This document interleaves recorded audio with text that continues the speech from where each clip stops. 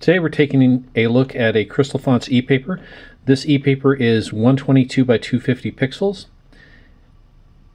and a 2.13 inch diagonal. It has partial refresh availability, and right now we've got it hooked up to an Arduino 4.2 running at 3.3 volts to demonstrate it.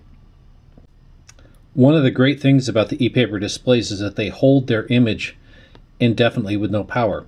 So you can put the message up that you want to have put on there and then completely shut your system down to have zero power spent in the display.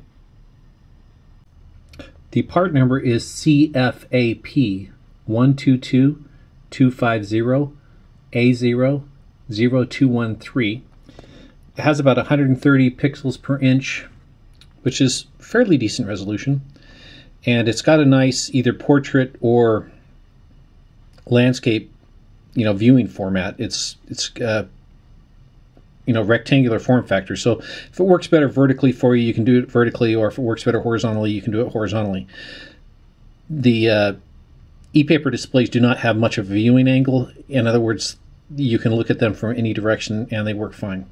So what the display is doing is partial updates on the lower half of the screen during this portion of the video, and then now it's going to do a full update where the whole screen is refreshed. And then it's going to do partial updates on a small portion right in the center of the screen.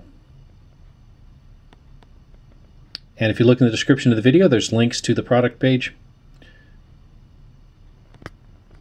Thank you for taking a look.